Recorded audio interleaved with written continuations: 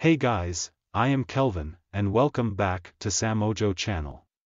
Today's topic is about how to process locust bean seeds into condiments for seasoning.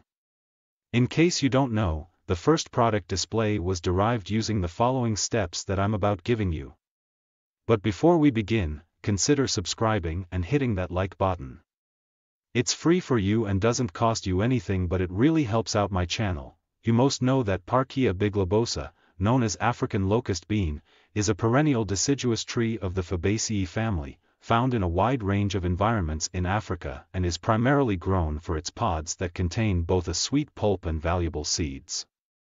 The seeds are processed into condiments. This video seeks to examine how locust bean seeds is processed. But first, let's examine some key importance of locust bean to both human and animals. So sit back and enjoy the video. It is observed that fermented locust bean seeds serve primarily as a condiment for seasoning sauces and soups. Roasted locust bean seeds are used as a coffee substitute known as Sudan coffee or Café Niger.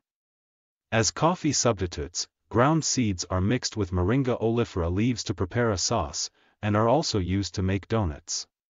The mealy pulp from the fruits is eaten or is mixed with water to make a sweet and refreshing drink, rich in carbohydrates. Boiled pods are used to dye pottery black. The ash is applied as a mordant. The bark is rich in tannins and may be used for tanning hides.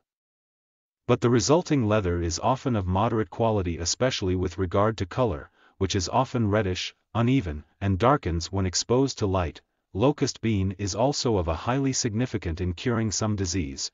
The leaves are sometimes eaten as a vegetable, usually after boiling, and then mixed with other foods such as cereal flour.